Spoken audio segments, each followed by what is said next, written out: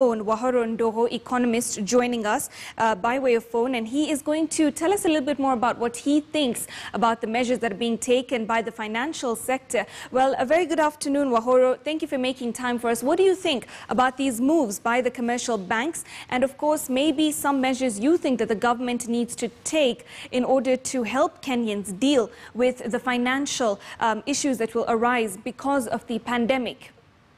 Thanks, Malika. That's very good.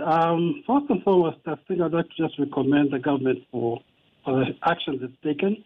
It's clearly important to keep confidence up and for people to feel like there's a strategy and a working out of a plan to get us to recover from this. So that said, I would think about 5 things that are particularly important for safeguarding Kenyans financially. First, of course, is increased liquidity. And you see some of these measures will do that in the economy. Secondly, is to increase the confidence in the financial system, because at the end of the day, whatever industry you're in, you all depend on the one financial system. And that's a great thing that they're doing. Third is to protect employment. Now, you will see from other measures that have been mentioned here, they really focus on that to protect jobs. And number 4 is to facilitate businesses to operate and grow.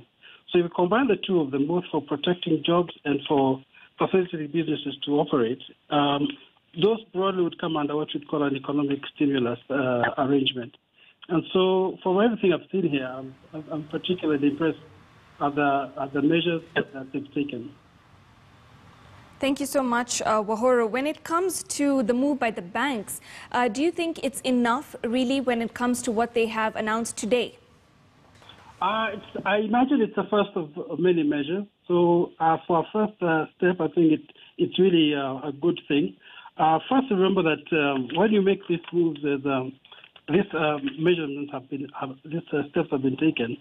They do 3 things. First is forestall a banking crisis, because clearly there's an issue of confidence, and so this is very good for them to do. Secondly, by taking these measures, it acts as a circuit breaker. So in a sense, the economy, a lot of us in business, catch a break and catch our breath as we seek for the next step. And crucially, it's particularly important for confidence. And so to the extent that it's done those 3, I think it's a very good first move. Absolutely. Thank you so much for speaking to us.